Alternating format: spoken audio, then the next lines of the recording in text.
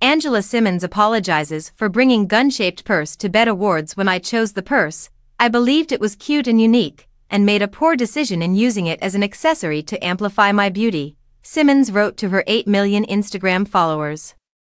I deeply regret that this item, which symbolizes a gun, was inappropriate and insensitive, especially given my personal and community experiences with gun violence. The father of Simmons' child, Sutton Tennyson, was fatally shot in the driveway of his Atlanta home in 2018. Her personal history with the issue made commenters question why she brought the gun purse to the awards show.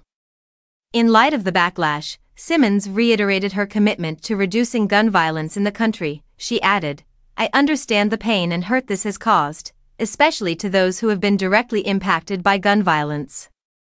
For my entire life, I have always exemplified peace, unification, and the resolution of gun violence in America.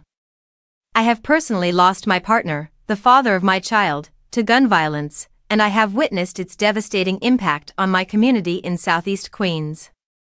Gun violence remains a critical issue in the U.S., particularly for the Black community.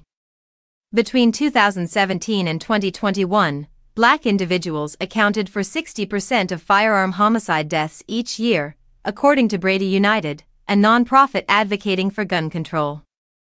Gun violence continues to impact Black Americans disproportionately, a fact that many felt was trivialized by Simmons' gun clutch. Simmons went on to emphasize that the misstep does not define her character, while also reaffirming the validity of the Black community's experience with gun violence.